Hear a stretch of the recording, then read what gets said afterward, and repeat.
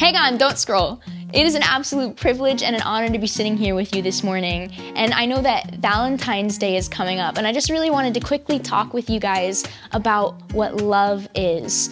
And not just like romantic love, but what real love is. See, around this time of year, we can tend to romanticize love, but really what it says in the Bible is that love is so much deeper than that.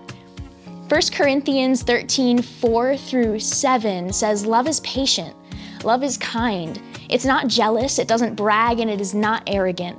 It does not act unbecomingly.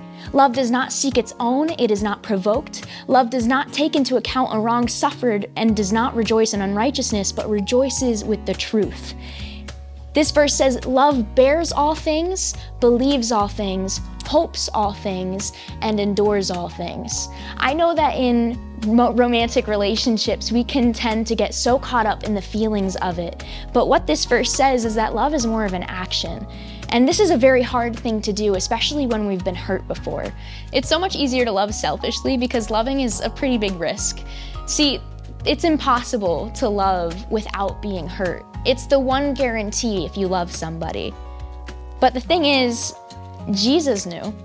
Jesus knew that everybody that he loved would betray him, and he chose to love them anyway. Jesus chose to love them to the most extreme point that anyone could. He died in their place, knowing that they wouldn't do the same. If that's not love, if that's not enduring even when it hurts, then I don't know what is. You see, the risk in love is great, but the reward is so much greater. Jesus knew the risk, but cared only about the reward. And that is exactly how we're supposed to love.